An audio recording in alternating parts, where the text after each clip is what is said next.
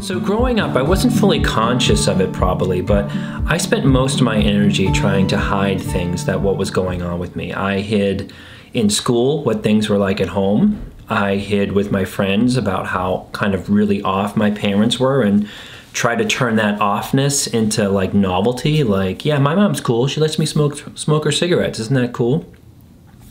I tried to hide how unfinished and messy our house was.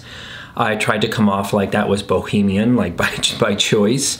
And I tried to hide that I wasn't growing up in this alcoholic and financially messy, chaotic mess of a place and growing up in neglect. So when clients get to me, I really relate to their stories about how they still had to hide, and they may be still hiding these big dark things from, say, their therapist or their coworkers or even their partners.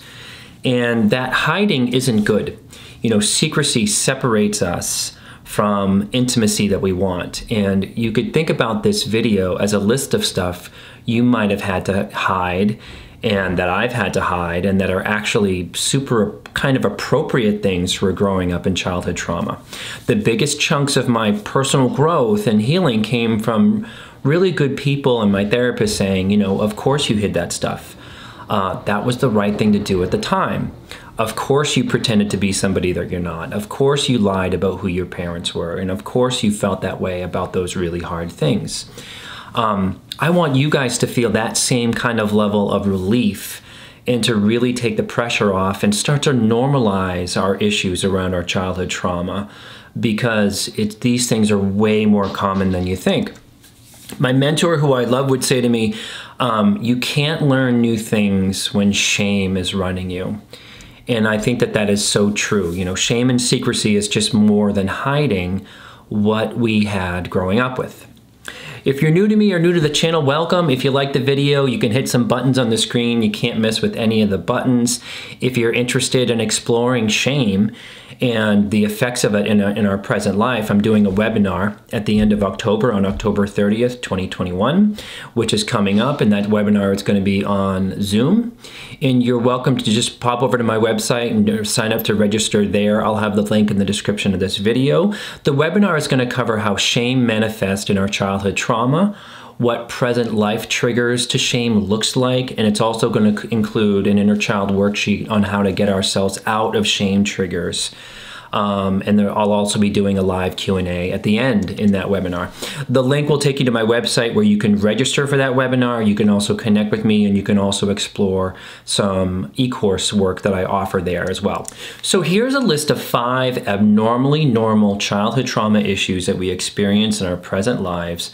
And all of them are very emotionally confusing, and they're actually hard to talk about. So this could be triggering for some of you. So if you get triggered, just pause and come back to it when you're ready.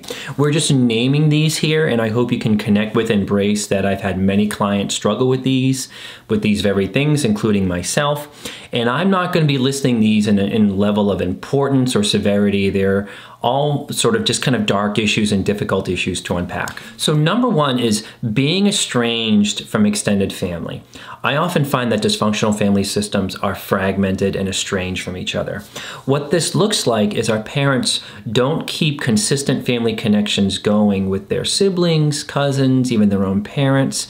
And the result of that is that you might even have, say, a cousin that lives in the same town as you, but you barely know them. And there's a whole family story to that. Later in life, if, say, you're getting married or that cousin is getting married, it is now incredibly awkward and not really knowing what to do with each other. And our inner child might feel immense shame about that we're not good enough at keeping those connections going. We might feel shame about not keeping up with them. We might feel shame about our abusive nuclear family system as it is, and those cousins, aunts, uncles, the extended family might know that about us or know that we were raised in that, which is another source of shame. And ideally, I really think it's up to the job of the adults in the family system to keep family relationships going, not the children. So it's quite normal to not know that cousin or an uncle or an aunt fully if growing up, the parents didn't cultivate that connection. That wasn't the job of children. If we also feel shame around our nuclear family, like who our parents were or what happened to us, that's also not on us from a place of shame within the context of the whole extended family. As adults, we can reach out and we can try to start connections, but it's also not on us if it's not reciprocal. They may not how to do, they being the extended family, they may not know how to keep connections going too because of generational trauma in a way that it's like nobody knows what to do with each other, but we may feel personal shame about that, like as if it's on us, which is the point to this one. There's a couple of some additional issues, as you might have been told that your grandmother was awful and that a meeting later in life with that grandmother turns out that that's really not the kind of case, and it's just like we may have these stories about who these people were that aren't actually really the truth. Could be another part to it.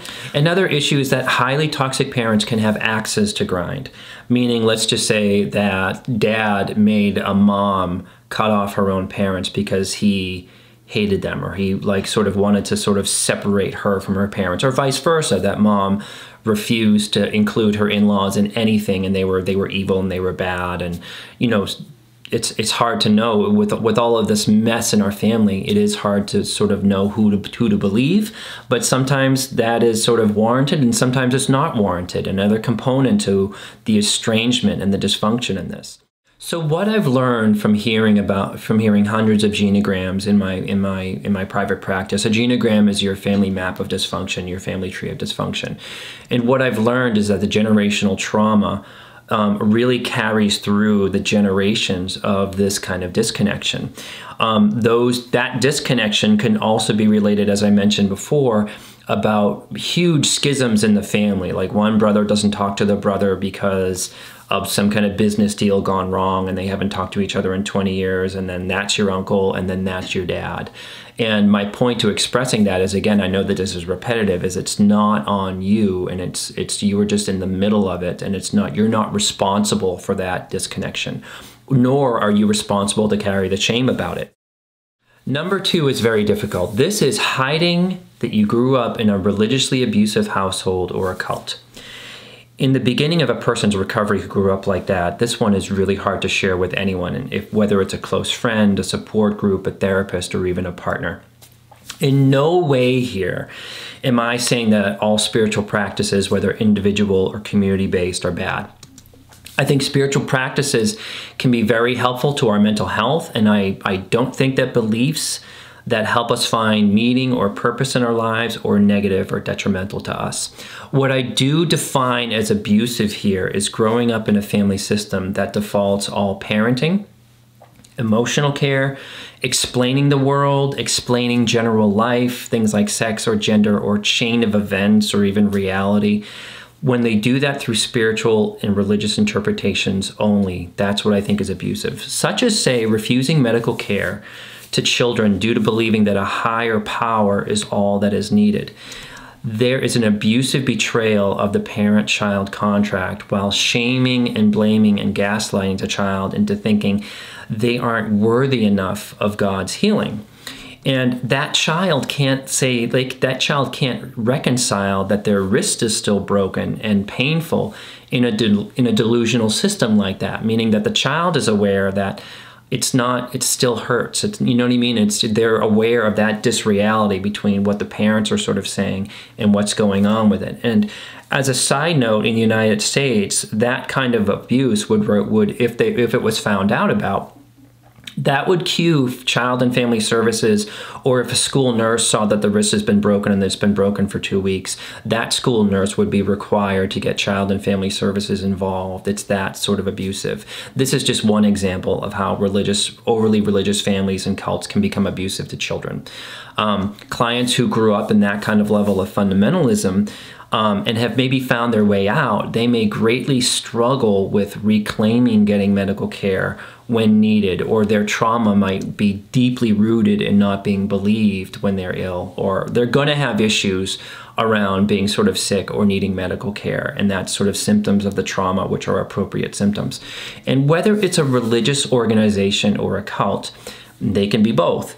There are abusive dynamics from parents, like controlling children as devout members and listing all non-members in society as bad or as like evil. And it's highly damaging to a child's development, specifically around perception. That, say, if you're 5 and you're growing up in a system like that, it's really hard to know that the kid that you're in daycare with is going to be, like, you know, damned in society because they're not like you. So a lot of abuse around perception with this one. In cults and in fundamentalist religious organizations, there's a marked use of things like mind control, authoritarianism, totalistic membership, divide and conquer, which is sort of strategies that dictators will use. It's almost like a Cartman drama triangle about using sort of persecutor, victim, rescuer to sort of separate people and control people. It's actually really effective. And that's a very prevalent sort of tool that is used in the administration of these organizations to keep individual members and families really under sort of lock and key, and also making it harder for them to sort of leave if they would sort of get there. So when nuclear families are wrapped up in fundamentalism or cults like this, I see that the childhood trauma survivors have to address the abuse in their recovery on 2 fronts.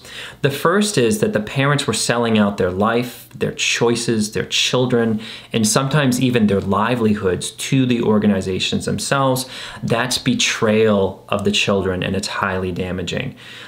Such as when a client, say, wasn't protected from the abusive leaders, and the parents welcomed those leaders into their lives and defaulted all the parenting and decisions to those leaders.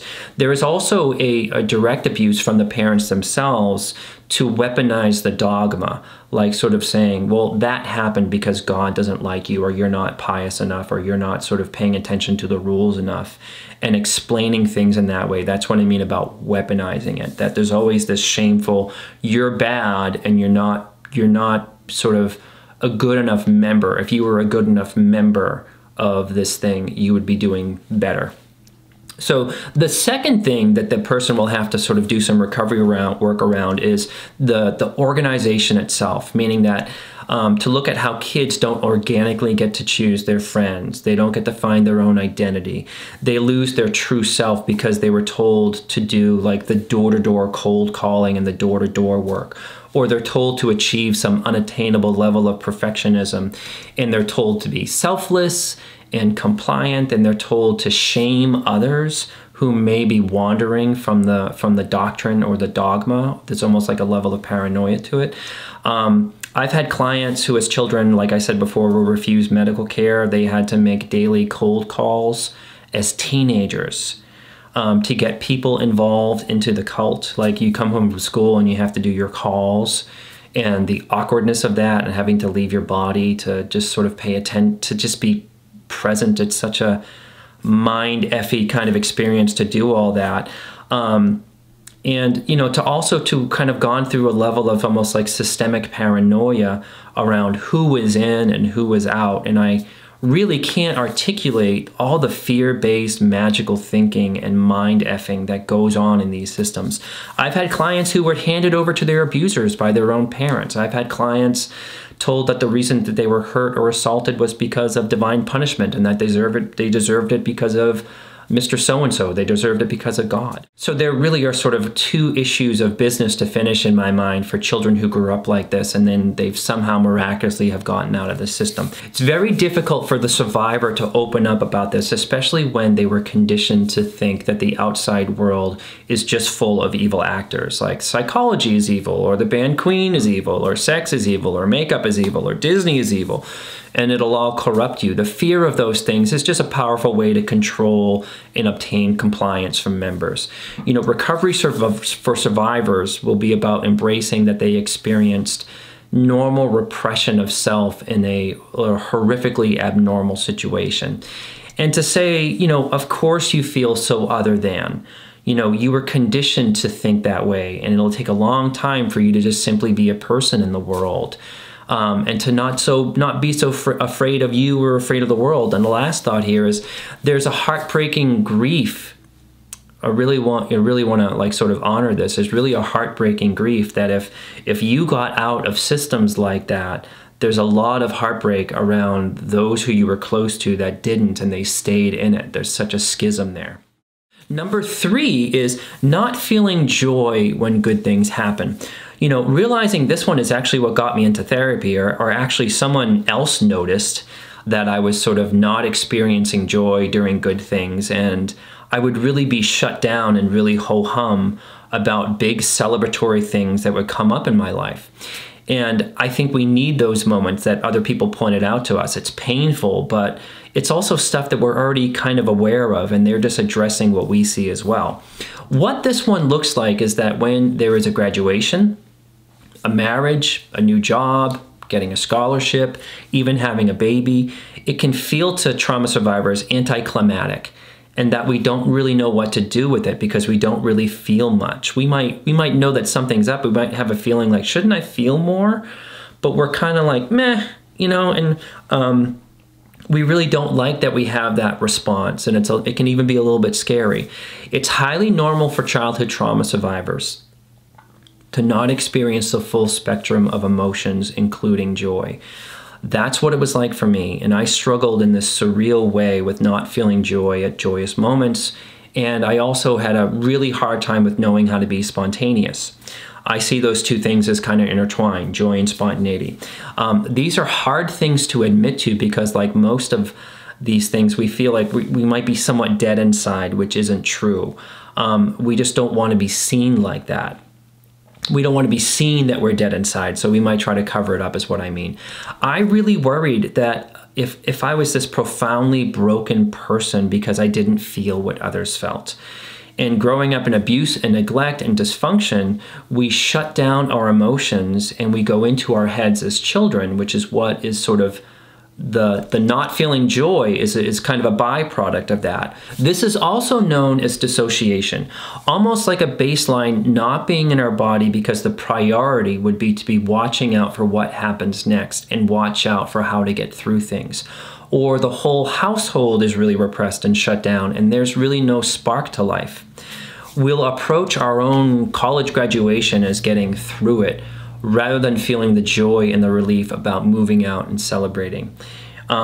That's not possible if joy and spontaneity and grief and all those other emotions are buried. So it actually makes sense. So, you know, it's very normal for trauma. You're not a freak or you're not a monster if you're really feeling meh about big things. It's just a sign that there's an emotional work to do, like talking about it, processing some trauma. It's like, I think good therapy and good childhood trauma is a lot about almost like jump-starting a dead battery. That's almost, you could almost, right before I started my therapy work, it was just really like a dead battery that just needed a good kind of like clear. And we can get those emotions back. I want to be clear about that. So, but what we do is we kind of hide those feelings and we kind of play along. We also might find that adrenaline-based activities like drugs or sex or jumping out of a plane or something like that can almost jumpstart that feeling of joy. But at the end of it, it always kind of leads back to shut down feelings after. So those things don't really sort of solve the issue. Number 4 is kind of a mouthful. Not liking or fully valuing tenderness and empathy towards self or to the vulnerable.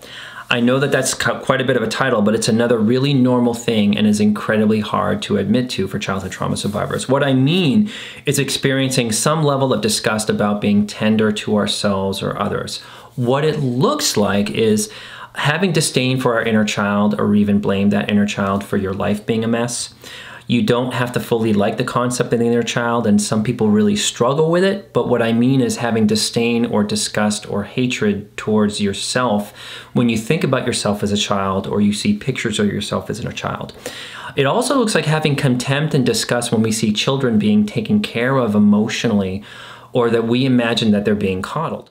And sure, sometimes kids are coddled, but I don't even like that word. But what I'm describing in a sense is a disgust for empathic parenting or empathic relationships. We might even balk at believing that it's real when we see it sort of going on in others.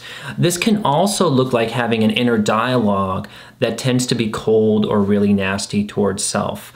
Like is our inner monologue about ourselves voiced through like angry clenched teeth, like you better not F this up this time.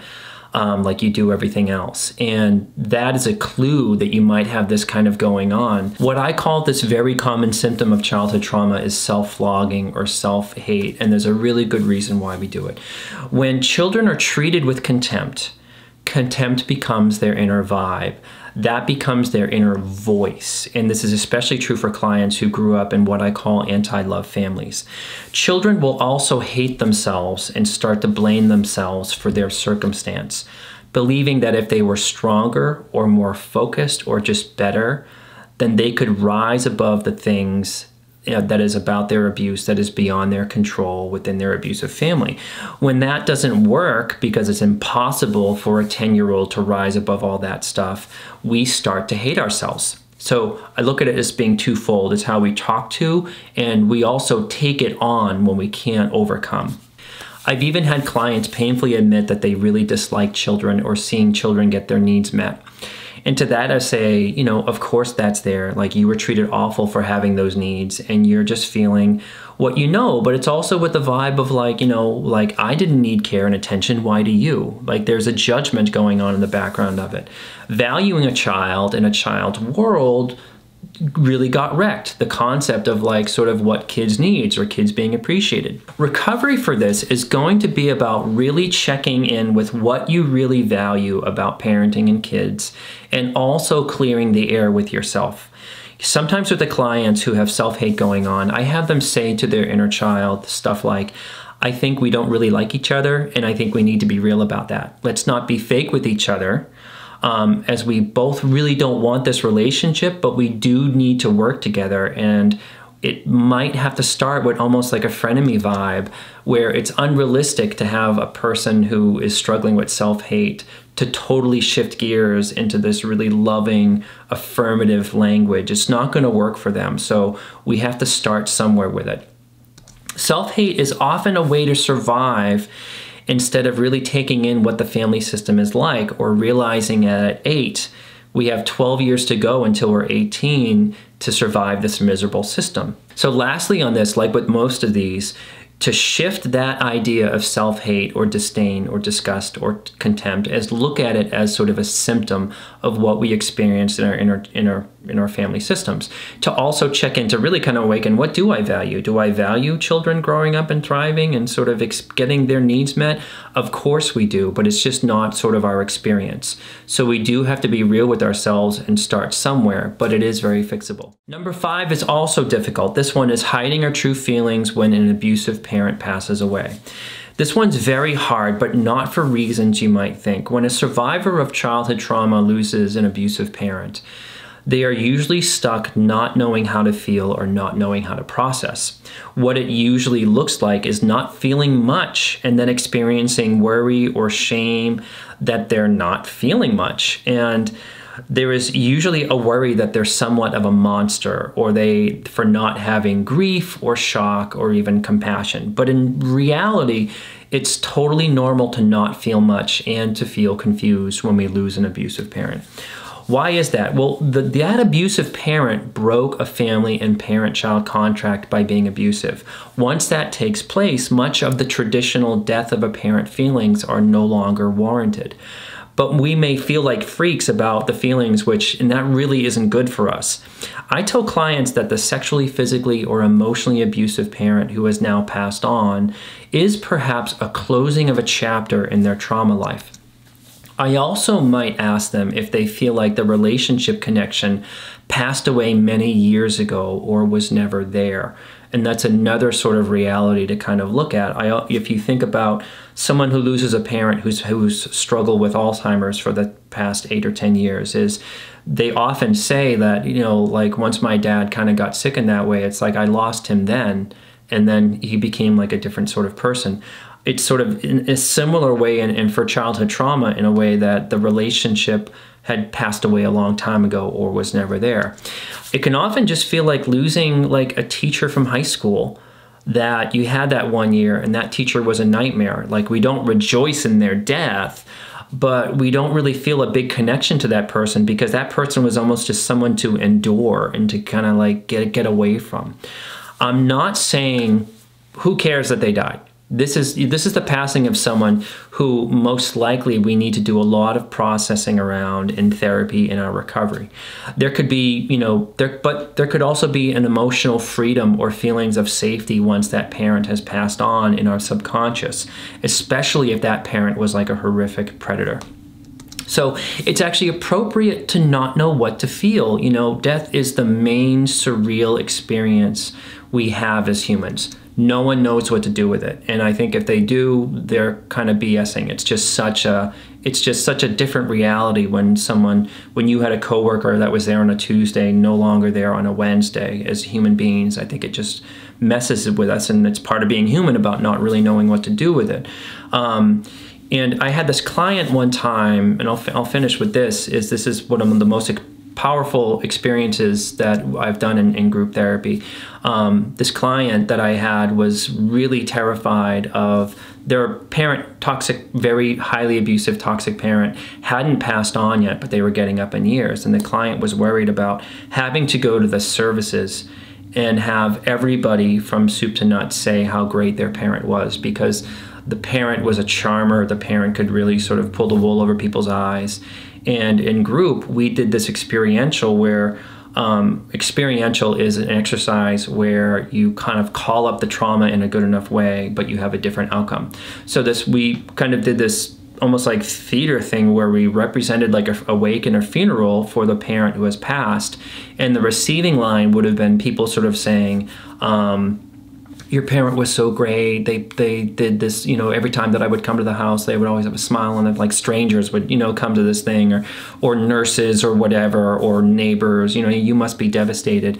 And the client was able to practice in saying, that was not my experience of my parent. I had a totally different experience. I appreciate what you're saying, but that was not my reality. And that was just a very powerful experience for them to go through, to be able to sort of tell the truth about who the parent was. So I tell you that story, that this stuff is very powerful to us about when we lose sort of an abusive parent. So I hope that was helpful. I wanted to address these things that we tend to hide from and name them as normal for growing up in childhood trauma. They can be very isolating.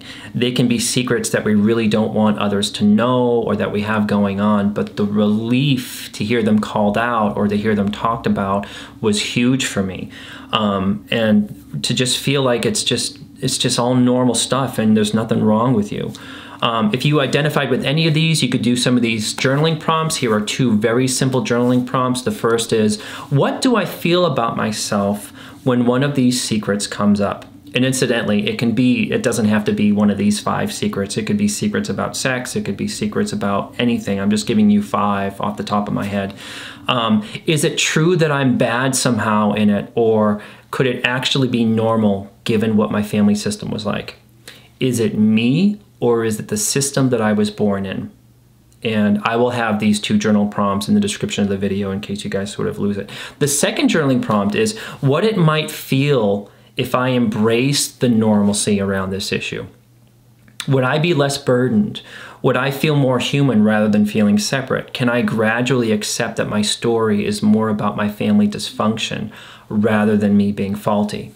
They are incredibly hard to even bring up with a therapist, much less partners or friends, and underneath them is the shame. And you're welcome to join me for that webinar coming up. Again, the link will be in the description of this video. And if you identify strong with one of these, let me know in the comments that I've just sort of touched on. If you want these to be more fleshed out, if you want sort of more of a longer video on it or an e-course, I would love to hear that from you. And as always, you guys, I hope this video was helpful to you. And as always, may you be filled with loving kindness. May you be well. May you be peaceful and at ease. And may you be joyous. Take care, and I will see you next time.